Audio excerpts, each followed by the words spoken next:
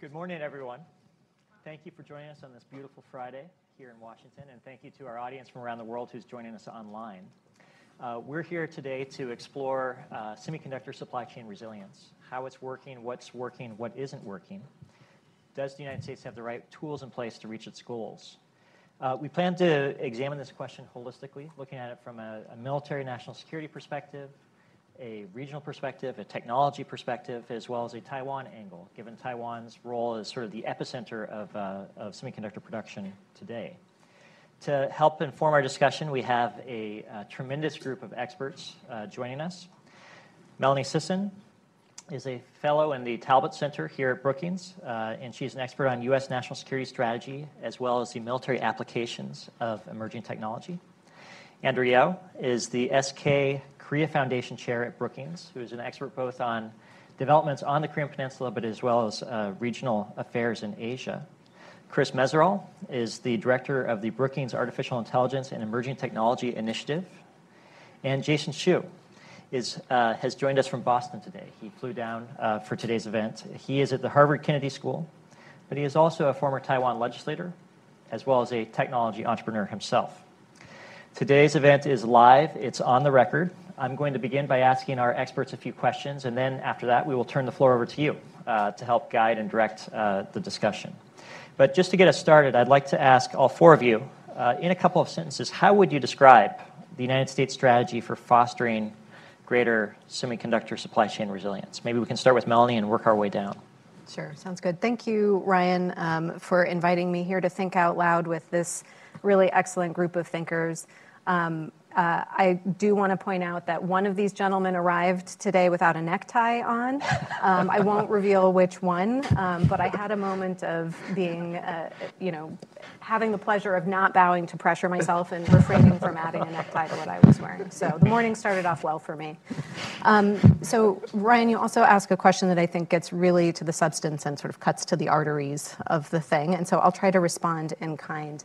I think that when we think about the goals of the U.S. strategy, there's two levels at which we will need to look at it. And the first is at the operational level, where I see four goals. And those really have to do with the factors of production.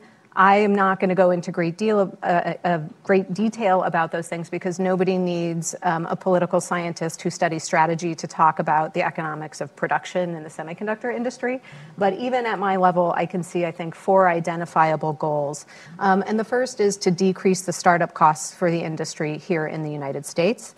The second is to increase the pool of available human talent, and to increase also the interest of that talent in working in the industry.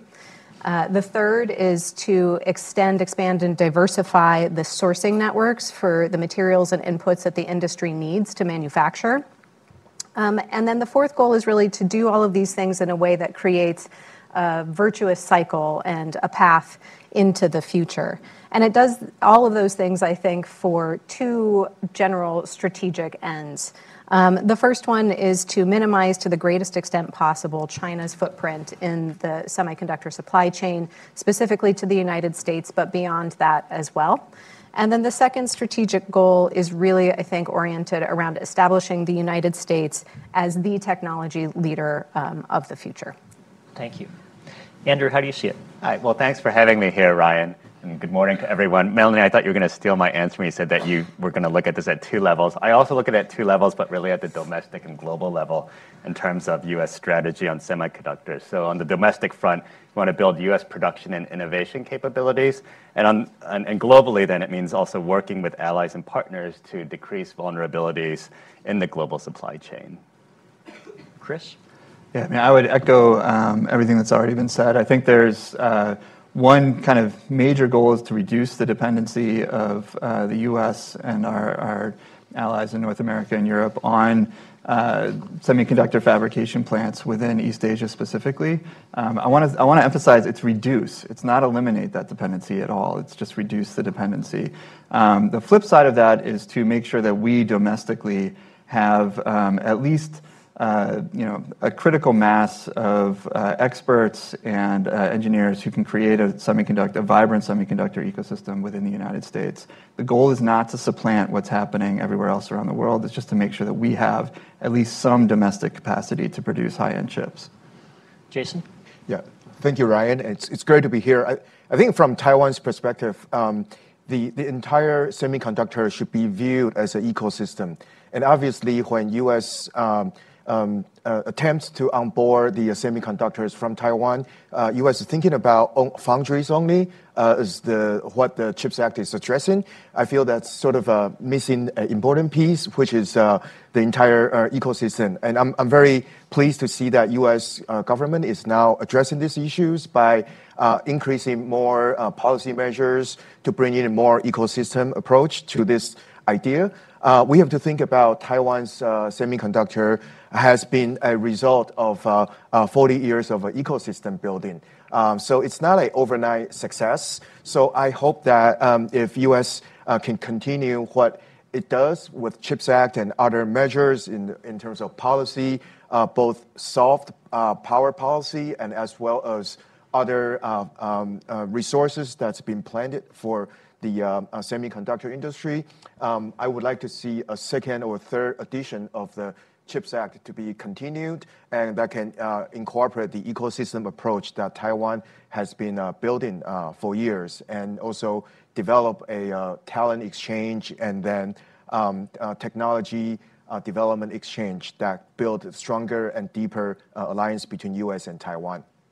Well, Jason, thank you for talking about the potential complementarities between the United States and Taiwan. I want to come back to that in a minute. But before we do, Melanie, fostering supply chain resilience in semiconductors is not cheap. It costs considerable sums of money. What is the national security imperative for the United States to invest so significantly in this sector right now? Well, so when we hear the words national and security together, I think we, certainly in the United States, have a tendency to default to thinking about the Department of Defense implications and addressing military threats. And that's certainly part of the conversation here, so I don't want to minimize that. But in this case, we also have to consider very much how that kind of imperative is linked to the economics of the matter, and that we are increasingly thinking about national security also in terms about economic fragility, economic threats, economic stability. And so in the short term, the national security rationale for supply chain resilience, I think, focuses primarily on the idea that a disruption or cutoff of access for the United States and for others, of course, to semiconductors would have really severe consequences for the economy. We experienced some of this in the COVID pandemic, where a naturally occurring exogenous shock disrupted the equilibrium of supply and demand. And among the things that we learned that we really don't like in the pandemic, one of those things that we learned is that we don't like the extent of dependence and vulnerability that we have had on outflows of semiconductors from other places. But of course, policymakers aren't worried just about naturally occurring shocks to the system. They're also worried about human-made shocks to the system and about those that can result from intentional government activities and actions. And so in particular, the United States here, the policymakers here are very worried about the kinds of actions the Chinese government might take. And those could include disrupting the supply of materials and inputs into the process, or compromising their quality and their security. The most dramatic scenario that I'm sure most people are well aware of is the concern that one of the actions the Chinese government might choose to take is to threaten or to act forcibly against Taiwan, where I think the numbers now are, and these smart folks will correct me if I'm wrong, roughly 60% of the mature chips are produced, and more than 90% of those really sophisticated high-end nodes are produced. And so, disruption of the 60% would have an enormous economic reverberation in the United States and globally. And losing access to that 90% matters because those sophisticated chips are the ones that are involved in evolving and advancing artificial intelligence and the AI-enabled technologies that they can then be embedded in. And those are the ones that we all sort of have a sense, even if it's not in the specifics, that they're going to be really important economically in terms, in every facet of our day-to-day lives, productivity, the way we move, the way we take care of our health, all of those things. And there's also the idea that they will have potentially important military applications. And so in the short term, diversification would do two things. It would reduce the extent of vulnerability that's based just on geography if there were to be a natural disaster in a particular part of the world. It also would decrease the effect that the Chinese government could expect to have on U.S. policy by manipulating its threats and coercion against the island of Taiwan. And I want to be really clear that there are many good reasons that the United States is attentive to China's behavior around Taiwan, and that's irrespective of semiconductors. What I would say is that removing semiconductors and vulnerability in the supply chain from that equation would remove one tool that China has to manipulate both parties and really keep the conversation where it should be, which is on the important substance and quality of the relationship between the United States and Taiwan. So quickly, I'll just address the long-term national security concerns. And primarily it's that policymakers believe that the prosperity and security of the United States requires that we have technological advantage over China. And that's for purposes of economics. It's also for purposes of military superiority. And so to do this, I think they believe that we need secure access to chips not just today and tomorrow, but also after tomorrow, and that we have to be the leaders in evolving technology beyond that. That we need to be the country that's making new discoveries and finding new applications and thereby getting steps and potentially even leaps ahead. Towards that end, I'd say keep in mind that the CHIPS Act, which we may talk about further, devotes $53 billion to building fabs and $200 billion to building knowledge. And we want to do that so that we can have military advantage. We want to do that so we can have a central role in the global economy, and also for demonstration power, to demonstrate that democratic politics and liberal economics are a winning combination for human health, wealth, and well-being. Thank you. Yeah, I just want to comment on what Melanie said about the red line of the U.S. and China. It's not the chips. It's actually the Taiwan independence. If Taiwan pursue a de jure independence, that's the real red line. But the chips is actually a strategic signal that will deter how China views the competitiveness of both U.S. and Taiwan. And the point I'm trying to make here is we need to ensure, especially from talking with our American friends, that TSMC's effort in Arizona is a successful endeavor. Right now, TSMC, after announced its plant in Arizona, building two fabs over $40 billion in the next 3 to 5 years, has met with significant and substantial challenges in the labor shortage and other compliance issues. And the delay of the plant is actually perceived as a weakening of U.S.'s effort to onboard the chips industry to the U.S. And that also makes TSMC looking a bit difficult when dealing with the Chinese government. So we need to make sure that the signal that U.S. sends or the efforts to ensure the chips is met with full support to TSMC, and as well as the entire ecosystem can be built, because as we speak now, China and Taiwan still has a very tight and interdependent semiconductor ecosystem. In the year 2021, our trade surplus with China is 130 billion trade surplus, and 90% of our trade items are semiconductor components. So we need to ensure that the supply chain is resilient, and also the onboarding and onshoring is successful. And this has a lot to do with how U.S. think about the semiconductor as a continuous process to build up its resilience and as well as the entire ecosystem. And I think this requires a very thought-through policy, ranging from the immigration policy, industrial policy, technological development, and etc. So, Chris, Melanie has spoken eloquently about the national security imperative and also for our long-term economic competitiveness. Jason has noted that perhaps the project in Arizona hasn't gone as smoothly as some of its proponents would have hoped for. Can you help us sort of walk through where are we right now? What's working in America's efforts to strengthen supply chain resiliency for semiconductors in the United States? What isn't? What issues do you see on the horizon that we are not yet attentive to but need to be focusing on? Yeah, I would say overall we're moving in the right direction, but we do have one, I think, glaring Achilles heel, which I'll come to. The first point I want to make, though, is I want to really just distinguish between the design of high-end semiconductor manufacturing chips and the manufacture of those chips. That's the real, and assembly of those chips. That's the real challenge that we have in the United States. Is not like our firms, Intel, AMD, NVIDIA.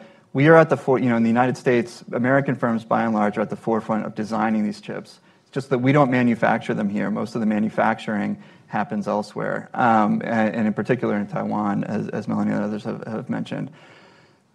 What I want to say, though, on the manufacturing of chip side is there's three kinds of buckets of chips that you should be thinking about when it comes to the resilience of the U.S. semiconductor ecosystem. There's military chips, right? So chips that are going to go into the military and that serve direct national security needs. There's high-end or leading-edge kind of nodes, so the advanced chips that would be in a new iPhone, for example, or the chips that NVIDIA uses to allow people to train sophisticated AI models, right? So there's these leading-edge chips. And then there's mature or lagging node chips. Those are the chips that end up in your microwave, in your cars, et cetera, that really kind of power the economy for the most part. And I think we get a different grade on each of those types of chips as far as how we're moving forward. I'll start with the military side. About 20 years ago or so, the U.S. realized that we needed to be able to manufacture some of the chips that were going into our most sophisticated weapon systems directly here at home for a whole host of security reasons.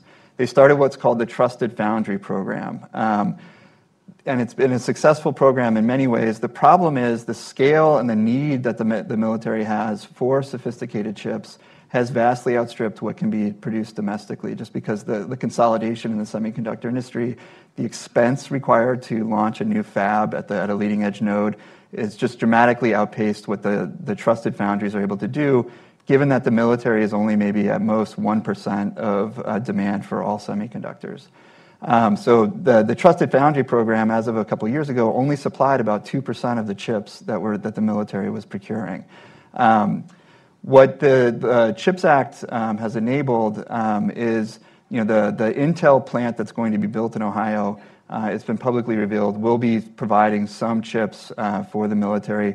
That plant will operate at about a 5 nanometer process, so they'll be they'll provide leading edge capabilities for the military to produce kind of custom chips from the leading edge. That's not a capability that we currently have, right? If the United States right now, if the DoD or the Pentagon wants a chip that's at the leading edge of where semiconductor manufacturing is, we have to get it from primarily Taiwan, also South Korea. That's not, I think one of the ways that we do that, the military often has kind of very custom needs for the kinds of circuits that they need to build. They produce things called field programmable gate arrays, or FPGAs. What happens is those get produced in Taiwan or South Korea, they then get shipped to the United States and they get programmed in the United States. What the military wants to do is be able to actually just manufacture custom ASICs directly in the United States.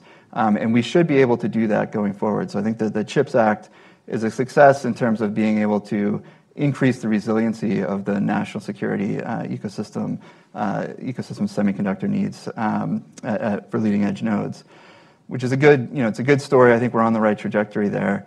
The leading edge nodes more broadly, this is where TSMC's work in Arizona is coming into play. That plant will primarily service iPhones, frankly. For us, it's beneficial to have the talent and the ecosystem that's going to be building out around the TSMC plant in the United States. I think it's a great first step. The challenge is, I think one thing that plant has made clear is that we do not currently have the talent we need or the ecosystem in place we need to be competitive at the forefront of this technology. It's not a good sign that TSMC has to fly in 1,000 of their leading engineers to Arizona because we aren't able to meet those needs ourselves. They've tried and it's not working, right? So we need to redouble, I think, our efforts on the education side, on the procurement of talent, to be able to get the kinds of people we need to both build the plant and then operate it once it's successful. So that one, I would say, it's kind of more of a middling grade where we're doing the right things, but without follow-on investments to really make sure that we have the talent base that we need, it's not going to be as successful as we want in the long run. We desperately need, just to underscore a point that was just made, we need that plant to succeed so that players like TSMC view it as economically viable to mass produce commercial chips in the United States. So that's kind of, again, a middling story on leading edge nodes. The Achilles heel, though, and where we haven't really improved our resilience is mature nodes. And I think if there was one, there's two issues at play here. One is on the CHIPS Act itself. It did not incentivize the creation of mature node fabrication plants in the United States. Meaning, if there's a crisis outside the United States, and again, if there's a COVID-type crisis, we are going to be right back where we were, where there was a huge, used car sales went through the roof because new car manufacturing basically slowed to a halt because we couldn't get the chips that would go into those cars. Right? We have not solved that problem domestically. I would also say we've actually exacerbated it because one thing our export control regime has done by focusing on DUV technology recently is it's actually incentivized China to double down on mature node fabrication processes within China and make them basically mass produce mature node chips so that they can flood the market and kind of create a glut on it and create more dependence on China's market for mature node chips than there otherwise would be. So we've kind of, I think that's probably, I mentioned an Achilles heel earlier. I think that's, for the most part, our strategy's been working, but that's by, if there's a concern or a major concern I have about the strategy so far, it's ironically, it's at the lagging edge, kind of the least technically sophisticated chips where we have our biggest flaw. I'll just add on a little bit of what Chris has been saying. I think the whole ecosystem approach, not just the foundry, and foundry is obviously what U.S. is focusing now, but you also have the design, which U.S. is excellent at. You have NVIDIA, AMD, and these are all great IC design firms. But then you also need packaging.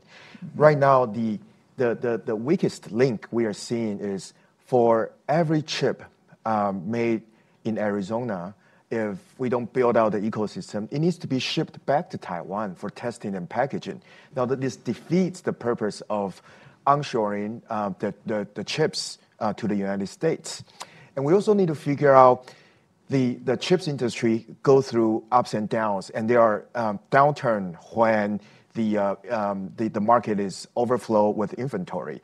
And according to the founder of TSMC, Dr. Morris Chang, if U.S.'s major concern is national security and defense, you need probably 2 or 3% of the advanced chips manufactured by TSMC. And so the whole effort of building out a fab, which basically is a result of 30 years of experience in Taiwan to the U.S., I think it will require a much more well-rounded thinking to execute it. And right now, I don't see it being fully executed in the level that would achieve the type of cost effectiveness and or the excellence of the yield rate that TSMC needs to have. For every chip made in the U.S., it's going to be 150% to 200% more expensive than they are made in Asia. because of the supply chain and the integration of the entire components. So we need to figure this out and to ensure that TSMC is up and running smoothly in Arizona, and as well as they can deal with the other geopolitical pressure that faced either with the U.S. and China tension and or other diversifying efforts that the TSMC is attempting to endeavor, either in Japan or Germany. These are the two places they've announced their recent foundry building efforts. Thank you. So it sounds like packaging, talent are areas that we need to keep a close eye on and try to address as vulnerabilities or weaknesses going forward. If I could just pivot a bit, Andrew, I want to bring you in to talk about what impact this shifting of value chains is having upon our allies and partners in Asia. Yeah, sure. So first, let me just comment on something Chris had mentioned, because I think the focus has been so much on high-end chips or military-grade chips that we've sort of lost or not really paid too much attention to some of the lower-end chips. So I think that's a real eye-opener, at least for me, and noticing that that's an area that we have to watch for. In terms of semiconductor policy and how and where that implicates allies, I mean, I do think U.S. semiconductor policy has brought into sharper focus the geopolitical implications of U.S.-China tech competition, the need to diversify risk, which means looking at different aspects of the value chain. I do think we've pushed allies and partners like Korea, Japan, and Taiwan to invest more outside of China, whether that's in Southeast Asia or in Europe or right here in the United States. And so for those reasons, I think that's actually a positive benefit. I anticipate several U.S. allies will benefit from legislation like the CHIPS and Science Act, the TSMCs, the Samsungs, the SKs that have invested in producing chips and also batteries for the U.S. market to provide Americans with the goods and products we need is a good step.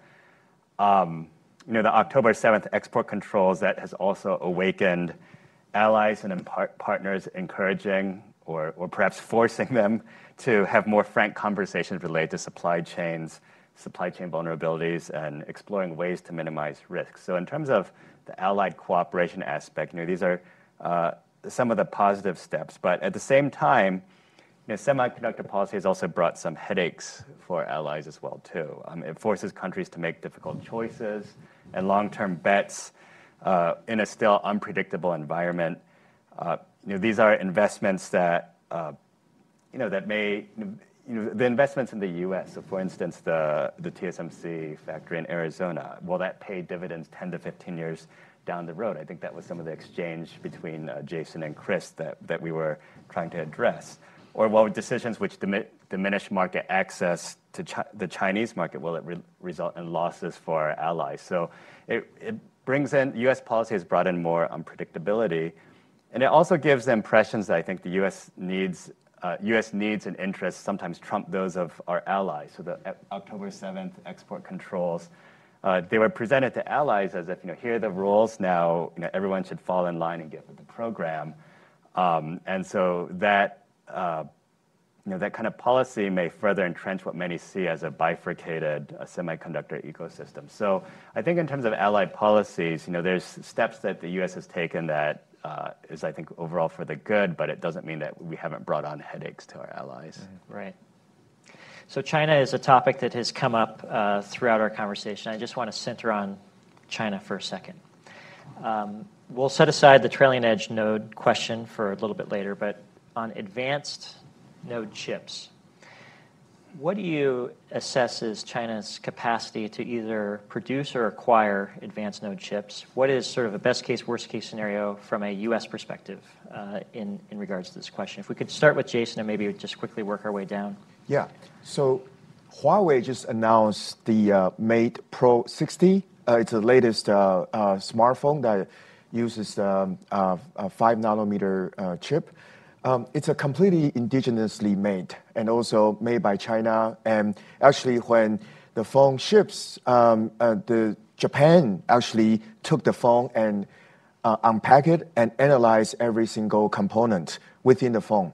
And it is indeed a chip that made by Huawei, but it's a different type of technology that TSMC uses. It's because Huawei can't get the EUV and DUV machinery that would make the sophisticated and also high yield performances chips.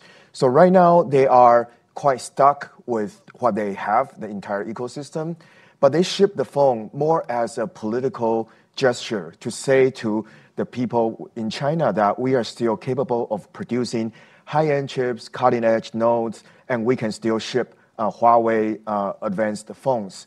But I think the issue we need to look is probably needs to be broader. Now, China is pushing its own technology standard, not to the West and its allies, but it's pushing to its Belt and Road coverage countries and the countries that they have political and economic influence. So they can effectively ship the phone to Global South or other African countries that it has the political and the economic leverage, and probably impose their technical standard or whatever framework that the Huawei ecosystem is building. They are not just phones, but they are also other connected devices, your Wi-Fi stations or your future autonomous driving cars would also be using in Huawei chips. And those are the chips that would be used in second or third tier generations of EVs or very cheap phones, but they are able to power with Huawei chips. So the issue we should look at is not just how competitive Chinese technology can be or whether U.S. can outcompete China in certain areas of critical technology. It's what is China's motivation and agenda behind this? Why do they choose to ship the phones at this time when they already suffer from the export control and couldn't get EUV and DUV? So I think we need to look at the motivation behind the Huawei's action recently. So they might do more things around other technologies such as satellite communication, the undersea submarine cable communication, by using their chips. So I feel the question should be more geared towards why China still sends a signal, either domestically that they can ship a high-end phone, but also the influence that it tries to project to the country that it has leverage. Mm-hmm. Chris? I would build on that. I think they're trying to project strength with that phone, but I also think that they recognize that there's fundamental limits that they're not going to be able to go beyond. And so I think it might be worth just doing some scene setting to explain the technologies that are at play here and why and how they bear on Huawei's new phone. So for those of you who haven't kind of taken an electrical engineering class or a semiconductor class, what you'll often hear references to silicon or silicon wafers or semiconductors, et cetera. Here's what a chip actually is. A silicon chip is somebody basically went to the beach, got some sand, melted the sand down into pure silicon, right? They've got a silicon wafer. It's kind of like a crepe, except a lot less tasty. It's 12 inches, pure silicon. It's about maybe a little bit thicker than a crepe. Then they dope it. They put a layer of chemicals on top of that layer, that wafer of silicon or that crepe of silicon. And those chemicals will react with light. So if light strikes that surface, it will leave a mark in the surface of the silicon. And that's what's used to etch the circuits of a chip.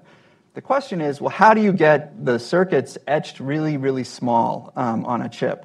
And the way that you do that is you take really, really small bandwidth light, right? Really high energy, small bandwidth light as your light source, and you use a bunch of mirrors and you reflect the circuit onto the chip, and that's how you actually manufacture chips on silicon. For most of the last couple decades, really the last decade plus, the best way to do this was something called deep ultraviolet lithography machines, right? So they would take a light source. That light source was 193 nanometers wavelength light. And we figured out through a whole bunch of really complicated physics and other things how to get 193 nanometer light source to produce 7 nanometer wide circuits. right? So it's about a 15 to 17x on kind of what you would naturally be able to do with 193 nanometer light. The problem is you can't really go beyond that with that light source. You're not going to get below 7 nanometers, basically, which is Huawei, when they produced that chip, they were using the 193 nanometer light. They were using DUV technology. They're basically at the very frontier of what is physically possible using that light source. There's a newer technology called extreme ultraviolet light lithography. That light source is 13.5 nanometers, and that's what's used to, for 5 nanometer chips, for 3 nanometer chips that are kind of at the leading edge now. China has no access to that machinery, and so it's very unclear to me how China will go beyond the Huawei phone. I think when they released it, they released it, at the same time Raimondo was in Beijing. It was meant to send a political signal. If you paid attention a year ago, they announced that they were capable of doing this a year ago. The whole thing has been in motion prior to the export controls that were announced last October. I think we're kind of overstating the case for China being able to keep pace fully with the manufacturing capabilities of Taiwan and South Korea, the United States, and others who have access to EUV technology.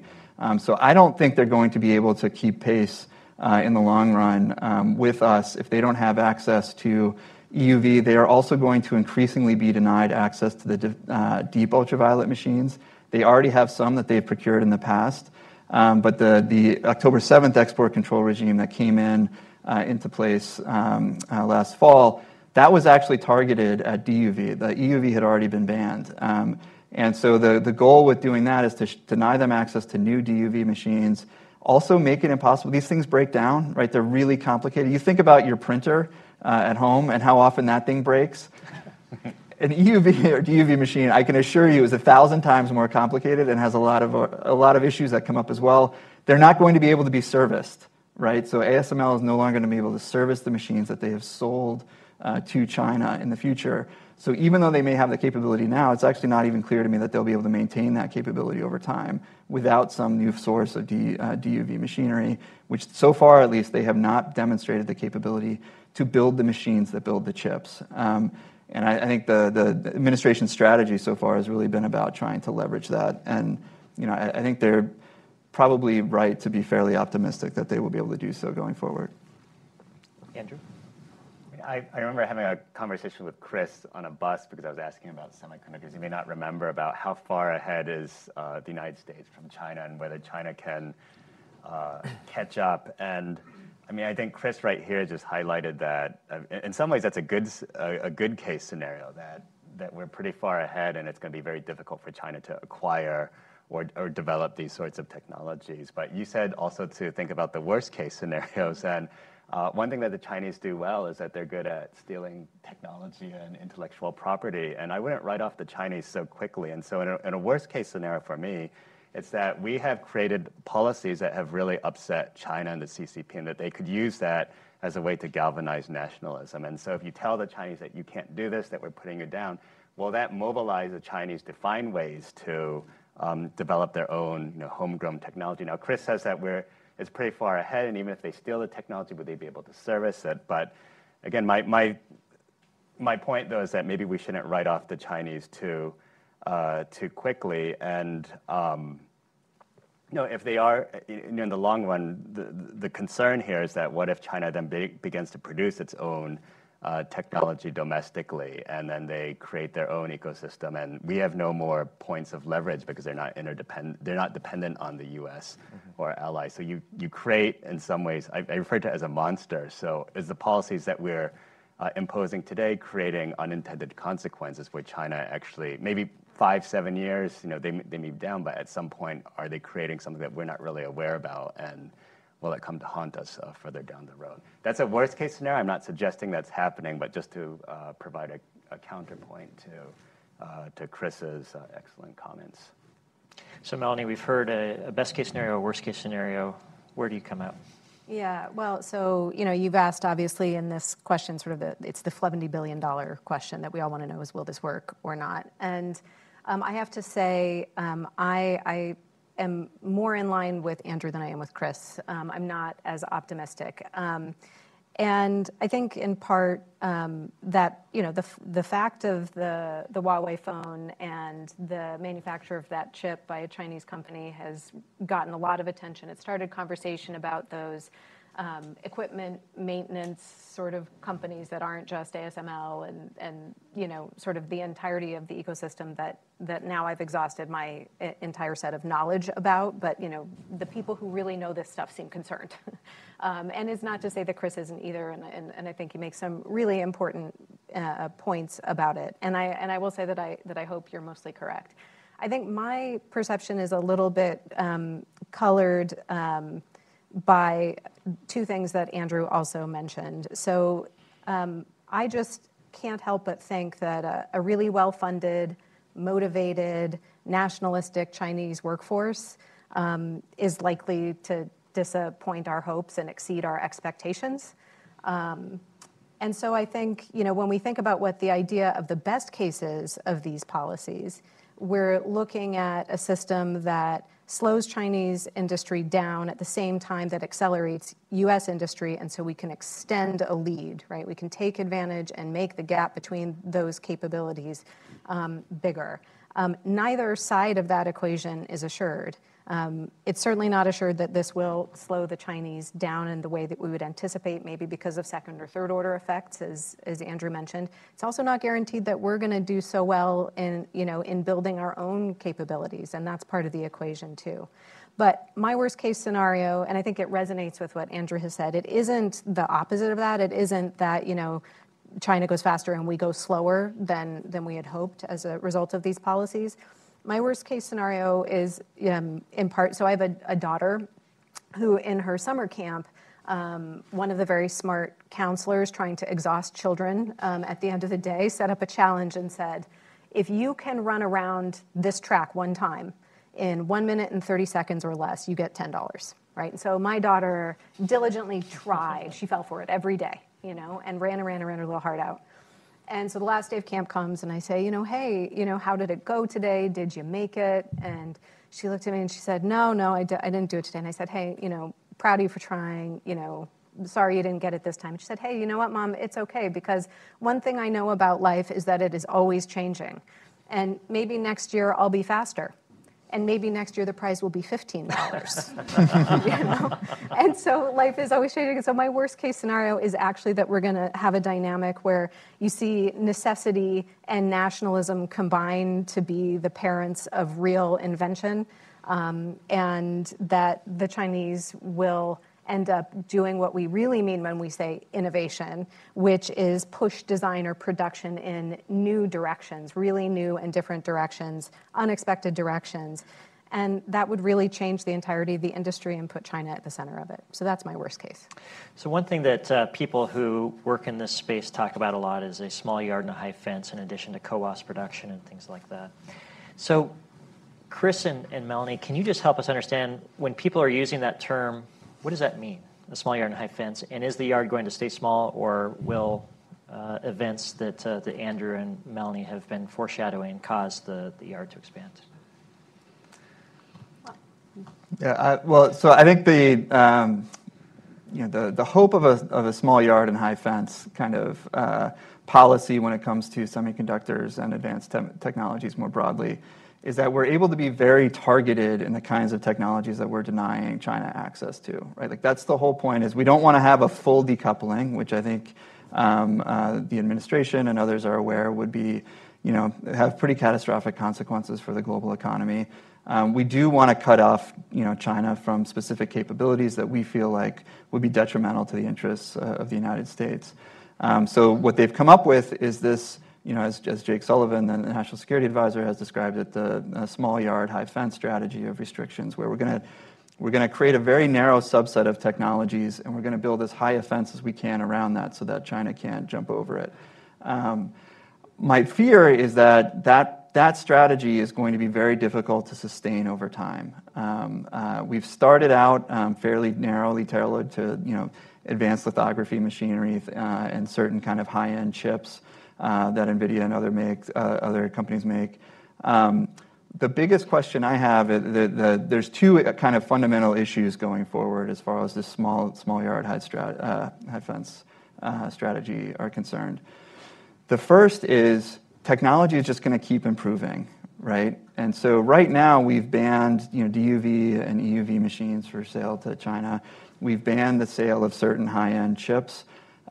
Today's leading edge kind of server, GPU server that NVIDIA has produced is an extraordinary piece of machinery in terms of the computations it can do. I fully expect a decade from now it will seem obsolete, right? And the question is, does the administration delist certain technologies over time? Or does it just maintain, once it's on there, indefinitely it will always be on there? And if the answer is the latter, then inevitably this yard is just going to grow and grow and grow until at some point, 10 or 20 or 30 years from now, we basically have two entirely separate yards. We have a Chinese ecosystem and a US and non-Chinese one.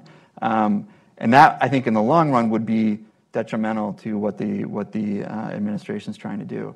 The second area where this is going to get really complicated as semiconductors have been, this is about to get even more complicated because what you're really trying to do from a strategic perspective is to deny China access to particular capabilities. It's not about the actual semiconductors themselves. We don't want them to have semiconductors so they can't use them to then train models that we think would be more capable than we're comfortable with them having.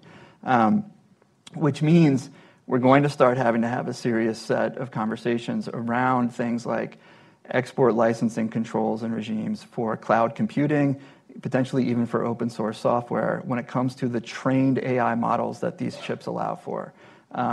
That, in my view, is where this small yard high fence strategy, it's going to be hard to maintain in the pure semiconductor realm. When you get to the actual AI capability realm, which a lot of this is meant to address, it's going to get very, very thorny very quickly. In particular because so much of the innovation ecosystem that's been built up around AI and advanced manufacturing is open source in its nature, right? And so the administration is going to have to weigh the national security concerns of, do we want advanced capabilities kind of circulating freely around the world that China can then just download, even if they can't produce them themselves, versus maintaining the open source innovation architecture and ecosystem that we've built up and that has been so successful to driving growth and the competitiveness of our economy going forward. So those are the two areas where I think the small yard high fence strategy is it's well intended, but it's going to face two really difficult challenges in the years to come. Yeah, and I would just say, actually, I don't think the yard was ever small. I don't dispute the fact that the restrictions are cut very narrowly and they're enormously technical. But when I think about the yard of interest, it's not the one that holds the sort of intent at the level of specification like that. It's the one that holds the effect. And I think the effect yard of these policies has always been very big. And that's because, China's interest in semiconductors is the same as ours. Yes, there's interest in the military applications. There's also a lot of interest in the socioeconomic applications. And those are numerous and make a yard that again, is just very big and wide and very deep. I also think that the other way in which the yard was big from the get-go has to do with what it communicated about the way in which the United States is approaching its relationship, its bilateral relationship, its global relationship, its geopolitical relationship with China. And that message in terms of trying to slow China down in these important areas and accelerate our progress, that message is not, I don't think, lost on Beijing. Mm-hmm. I want to turn the conversation to our audience here in a moment, but if I could just in 30 seconds ask two quick questions to Andrew and Jason. Andrew, the United States has successfully exploited its control over choke point technologies around semiconductors, as we've been discussing for the past several minutes. Is this a model that is replicable to other technological fields? Semiconductors are so unique because they're critical to everything we do in life, and including warfare. And chips are essential to unlocking the next generation of technology. And it's really because our allies, the United States and its allies, have such an edge over our peer competitors in this area that we can build these choke points. We can block access to high-end chips. We can block access to U.S. chip design software or block access to manufacturing equipment. We have these multiple choke points, but I'm not sure if there's any other technology or if there's another sector out there that this can really be replicated, at least not at this moment. But that's not to say that in the future down the road that there may be another sector where this can be tried again. But for now, I think it's quite unique. Yeah. And Jason, many of us were in Taiwan recently. We hear from some of our Taiwan friends a concern that once America develops a capacity to produce semiconductors indigenously inside the United States, we will hollow out Taiwan's semiconductor sector, and then we will lose interest in Taiwan and be willing to abandon or forego our support for Taiwan's security. Is this a concern that you share, and if not, why not? I don't think U.S. is hollowing out Taiwan's semiconductor industry because it tried to onshore TSMCs. But I think we should view this question more from how should U.S. and Taiwan collaborate more closely to ensure that the effort is successful. Right now, there are a lot of rumors and noises about U.S. hollowing out Taiwan or the so-called American skepticism. This is all linked to the somewhat difficult effort that's being played out because of TSMC's challenges in Arizona. And obviously, this also gives China an excuse or somewhat a leverage to plant misinformation, fake news to Taiwan domestic audience, and particularly when election is coming up just in a few months' time. They can use the fact that TSMC is fumbling in the U.S. and to say that, look, if Taiwan sides more with the U.S. will continue to weaken Taiwan's competitiveness in the long run, and the U.S. support to Taiwan is not substantiated. So the question that we should be asking ourselves is, how should we ensure that effort is successful, that this onshoring chips to the U.S. is catered to the interest of both Taiwan and the U.S., and also projecting a positive signal to our allies who are joining this alliance to build a more cohesive and a comprehensive global semiconductor supply chain integration. So I don't think U.S.'s effort to onshore chips is hollowing out Taiwan, but I think that more efforts need to be done to ensure that effort is successful and the project can be carried out successfully. Thank you.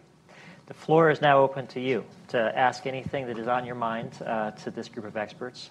We will try to start here with this gentleman, and I'd like to also bring a woman into the conversation as well.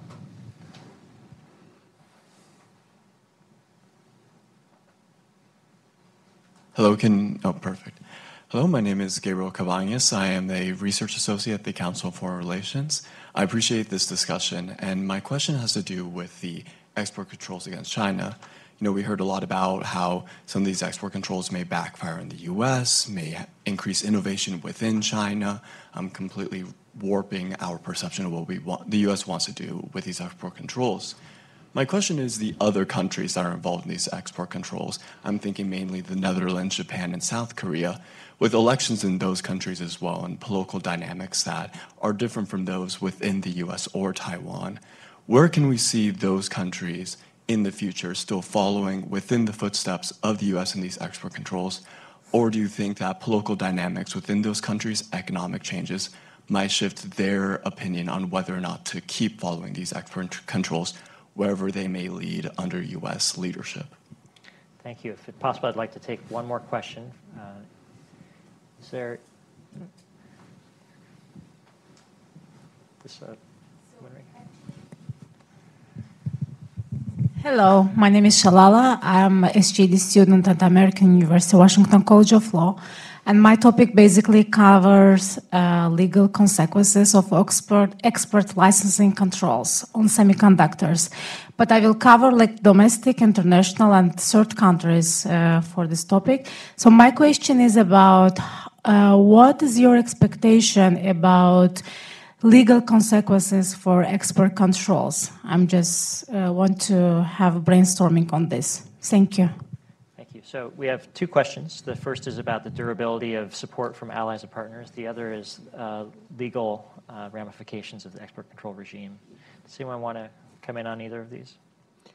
Maybe I can talk about the Chip 4 Alliance, because Taiwan is included, and also Japan and South Korea are included. I just returned a trip from both Tokyo and Seoul, speaking with the semiconductor people there.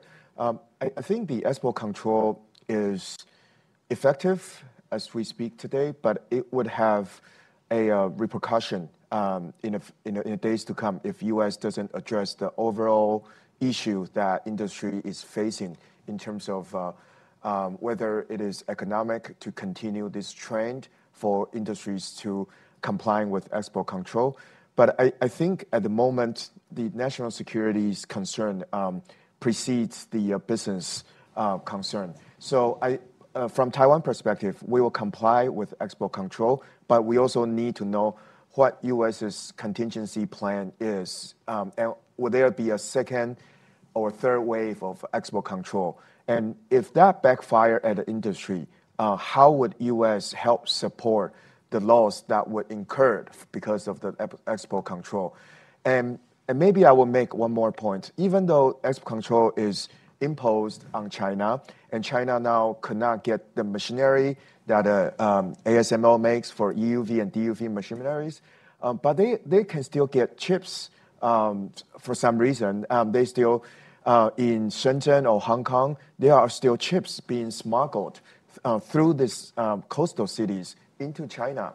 So one thing we might have to look at is how would U.S. address the technological espionage program that's very rampant, both in Taiwan and other parts of the world that are still delivering high-end chips to China. So I think this is quite critical as well. Andrew? Sure. On the question on domestic politics, I'll speak about South Korea, which is the country I know best.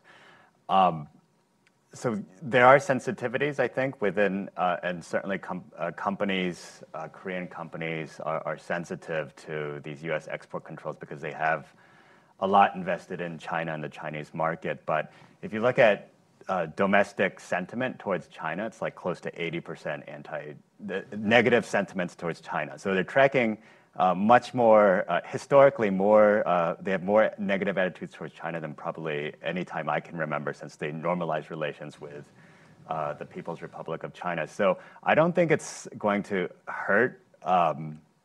In terms of election chances, this is the current Yoon government. I don't think it's going to hurt his party so much in the upcoming midterm elections or parliamentary elections in April, just because of the negative sentiments towards China at the moment. And then regarding the legal consequences on export controls, I mean, there's many different directions that you can take this. But if you're looking at sort of legal consequences in terms of international trade rules and norms, I think this is all being kind of rewritten or rewired. So in some case, if countries are upset because of these export controls and you want to take another country to court, or if you file a complaint, I don't know if that's going to be effective these days, because I think these norms are shifting in terms of how we think about export controls in the realm of international trade these days. We have time for one final question. This gentleman here.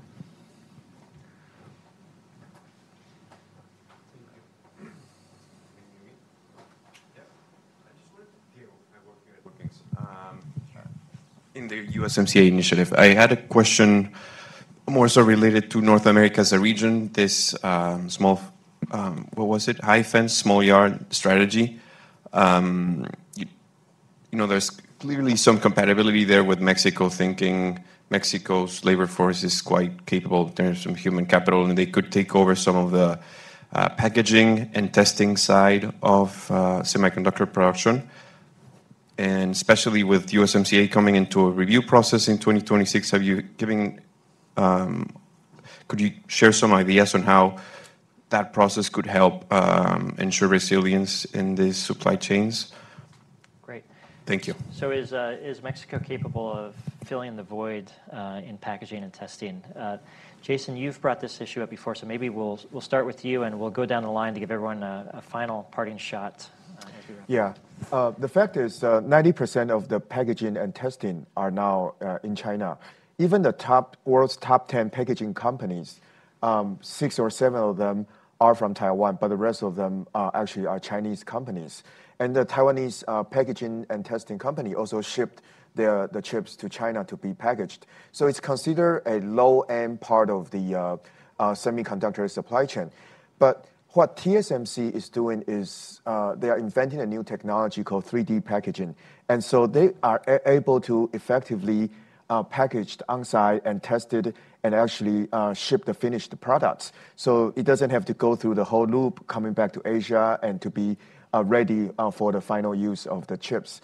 But the question regarding whether Mexico would be a good site to onboard packaging, I think for the Taiwan perspective is that it's always about the cost. The nature of the packaging segment of the supply chain is very low margin. It's unlike the foundry or the chips design. The margin is up to like 60% of the profit or even higher. But the packaging and the testing is very low end. So we will need to see tax incentive or other industrial policy that will make it conducive for packaging companies to be relocated to Mexico. But I think Mexico could be a good location because it's closer to the U.S., and I think it would have some treaty benefits to be located to Mexico. And I know some companies from Taiwan are considering relocating to Mexico for their packaging and the testing capabilities. Yeah, I would echo everything that was just said. I mean, I think if Mexico is going to be a player, it would probably be on low-end, kind of mature node packaging, and I think there's a real demand for it. And if they can supply it, then I think it would be a win. Any final thoughts, parting shots? Well, I can't add anything informative to that, but so instead what I'll just say is I'll say thanks to my colleagues for continuing my education on these matters and to compliment everyone on their neckties. Well, thank you all for joining us. I think that this conversation has exposed a lot of new insights, but also a lot of questions that need to be discussed and explored further. So stay tuned. I'm going to try to drag these people back to the stage to talk about mature node technologies and a variety of other issues that have come to the surface over the course of this conversation. But thank you all for being with us, and happy Friday.